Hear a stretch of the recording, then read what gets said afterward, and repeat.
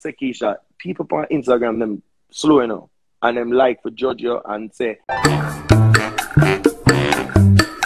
Hola, ¿cómo estás? Bienvenidos, es Bengo Momento, checking in.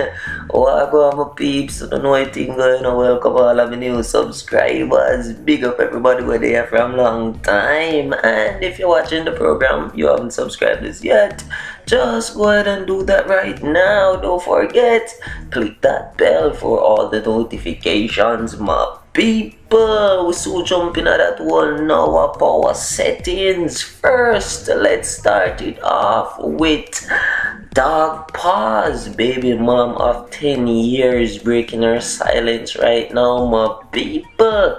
And that is Leah Tavares Finson, the outspoken daughter of noted attorney Tom Tavares Finson, my people. And we know say she and Dog Pod them share a 10-year-old son, and we see where she took to Instagram, my people, and she say, "I will miss you, Papa Bear, my dark paw, watch over us the right way now."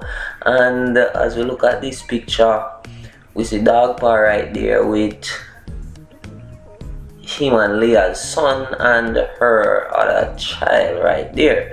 Now, peeps, is a weird twist to this story, because at the end of the day, we see where the situation turned out somewhat like Bob Marley and Cindy Breakspears situation, because Cindy Breakspear is her mom, and we see how back in the day they used to criticize that relationship because of Bob Marley being from downtown and Cindy being from uptown. Now the same situation, her daughter falling, and we see where them kind of create a bridge though between the whole uptown and downtown stigma, my people. But comment, let me know what are your thoughts where this situation is actually concerned right now. Don't move. Tanya Stephens after the break. Okay, so thanks for staying tuned on the program right now, my people. And we see where the PNP, the opposition leader, has come out right now, and he must say him oppose mandatory vax. Now a lot of Jamaicans are going to be happy to hear that at least one of the political parties are opposing that mandatory decision. But right now we see where Tanya Stephens, she's just taking the whole thing for a joke, my people, because after we see she put up this picture with the PNP leader, she put a okay sign where fingers are concerned. And when we're looking at the comment section, we see where this person, we see where the persons that say LOL, of course he'd say this. Another person said literally the opposition leader, LOL. And we see where Tanya Stephens, she responded and she said he is weakest ever. Now, my people, do you think Mark Olin is the weakest opposition leader we have seen for a long time? Comment and let me know what are your thoughts where that is actually concerned. After the break, now our power. Don't move. already. So the mortgage are gonna run me one little bit of money because Atlanta that same way. So me have to just understand, say, yo, me have to pay a mortgage for 6 months. So my 6 month, me have to know, say, yo, me have to say, yo, this house here fix in a 6 months. So by the time me sell back the house there and pay back the bank what them forget, I have my profit.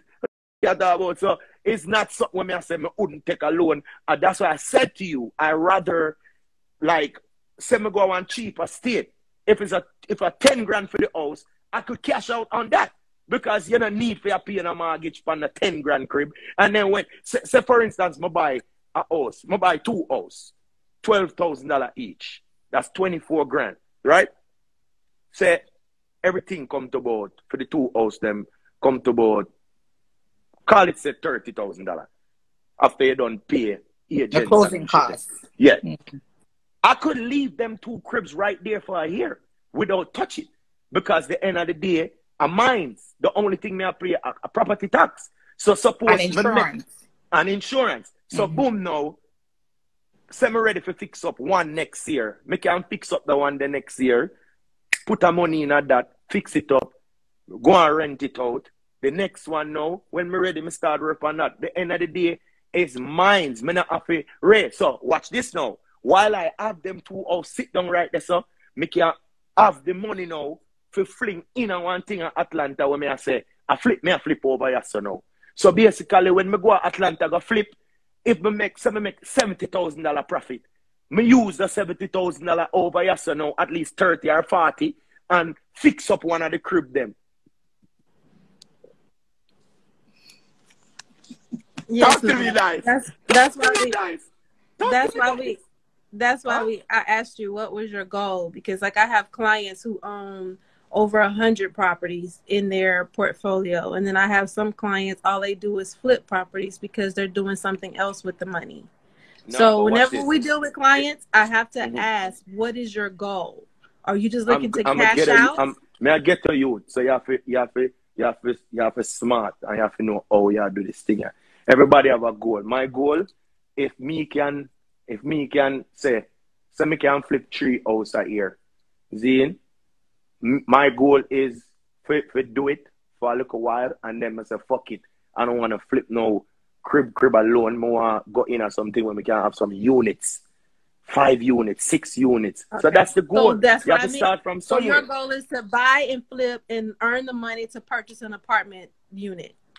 And that's where the bread comes in, bro. Yeah, so that's why I said you have to be able to explain what your goal is, because if you can't say what your goal is, we can't advise you. No. Why am I for tell everybody my goal? I know my goal that I just piece that of brands. Remember, you have people out there. But see, guess what? When you start, you have people try to mess up your goal, you know. Yeah, well, let me tell you this. This is when you start doing commercial lending, that's a whole nother world. So sometimes you can get the seller to help you go into the loan without putting that much money down. So that's a whole nother class on commercial lending. So that's another class. We need to invite them to our Eventbrite so they could be informed. We can't just give away information for free right now. No, you can't. No, you're not. Let me tell you something. I shouldn't even say them things, but sometimes people need to hear them something out there, because people don't understand their real estate. Someone just jump on and then I talk about, you know what you're this and you know what that and you don't. It's tricks and trade to it. Just like what Lisa said. She's like, yo, what's your goal? Because she was just thinking I should just rent here, rent there. But you have to start from somewhere. You understand? You don't know how much money I have in my account. You don't know how much things I have to take care of. Remember, me own my house, you know, and remember I'm living in a house with my own. So I still got mortgage over there. I still have a mortgage I pay down there. So yo, this person named what up? Yogi that keeps saying land. We are aware of land. We'll buy land too. People buy land, you know, they don't. That's the only thing they don't make no more off is land. You gotta go to Texas. If you can find some land. You gotta go to Killeen, Texas and buy cheap land and just leave that shit for years. What you know about Killeen, Texas? Don't play with me, Lisa. You see? Now you see that you're not talking to no little story. Right? I never said that. All right. Go to Killeen, Texas and buy some land. Either. They got land in Killeen, Texas for like $10,000 right now. $15,000. You could just buy, let it just stay there. Tell them the first time you went to Jamaica and you saw that property, how much it was and how much is it selling for now? Which one? But Keisha, that's Keisha. Honestly, yeah. I don't want to hear. I don't want to hear. It was 18 years ago. I was in Mobay. I don't want to hear. That's when people didn't understand. They were selling properties for 30 grand. Real talk. If I was smart in Mobay, at that on point, the beach. No, honestly, I keep it real. A lot of these niggas who's a drug dealer who used to make money back then, a lot of them, if them did a think them time there, niggas could have owned the whole of Jamaica right now. Trust me. I'm Jamaica, not like, even gonna lie. land used to run for like $20,000. All on the hill and all them shit there, $20,000 US. Noah. And if some of them was smart too, they would capture a piece. After 10 years, you're entitled to that. It's called captured land. Easement by prescription. You know what? Crazy. I used to always wish I could meet those type of people so that I could show them what to do. But you know what? Those guys, they don't have no sense. They like to play with people. They don't think about tomorrow because they think the money gonna always come. Let me tell you, ladies. You can't respect fast money. There's no respect on fast money. I'm not telling the guys them because a lot of these guys, they slow and they don't understand. They believe in hype. No, there's no respect on fast money. Even for women who dance, there's no respect on fast money. Ladies, fast money is not respected. Up. I'm telling all my ladies, boss the fuck up. Stop taking these niggas' money and buy a bunch of expensive bags and shoes, and you ain't got shit. Start saving some of this money and put some of them money there on some They don't know how to do that because they've lived off of their looks for so long, Noah. They don't. Nah, but a lot of these girls, they got friends. They got friends that's doing shit. It make sense to have friends who can tell you the truth. Yeah, but guess what, Noah? You see, when my friends said, let me show you something. Somebody said, Noah, don't say that. Listen, me not stop no woman from wear expensive stuff. I never said you can't wear expensive stuff. But all you to wear expensive stuff. And you be folding it up, piling it up in a suitcase, and don't have a home when you have a closet you could look at. You know, I make them kill me. Hear me, I say. No, but Noah. That's all me I say. Listen. Real talk. Me in a dancehall. I am. Okay?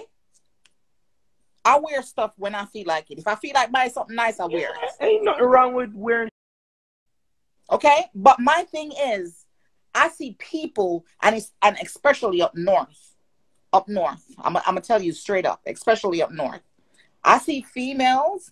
I see couples stressing to wear like a whole entire outfit will probably cost $35,000-$4,000 a night just to go out to an event. Right? I see this with my own two eyes, and they're living in a rental property. That don't make no sense. Stop beating people in the rental property. Because enough people them can't get a house, got them credit. Yes, they can get a house. They can get a house to do the work. They can get a house. There is honestly, national. You don't have to have papers to get a house. We have. I'm not gonna beat nobody who live in a rental property. I'm just saying you could live in a rental property, but don't think of living there for the rest of your life if you're living a certain lifestyle.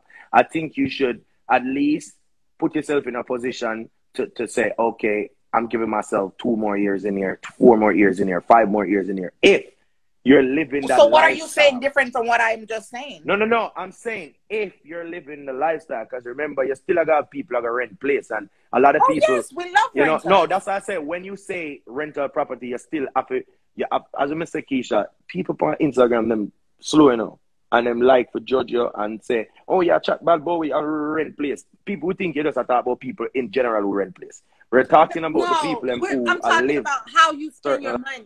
Let me explain this to you. If I can walk in your closet and the clothes in your closet are all Gucci, whatever, and your whole closet is worth $100,000, that don't make no sense, and you're renting property. That's stupidity.